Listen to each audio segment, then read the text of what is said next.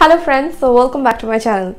So in today's video I'll review a particular product, which is this one, Nykaa tea tree and neem face wash.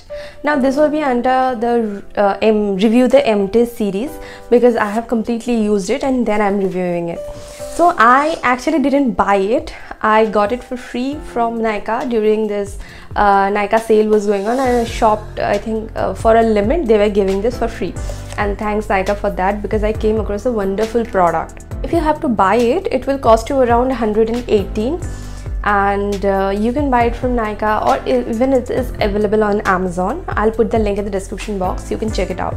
Now coming on to the product, I think this is an amazing product. It's a very light face wash with tea tree and neem, and it's very helpful for oily and combination skin people during summer.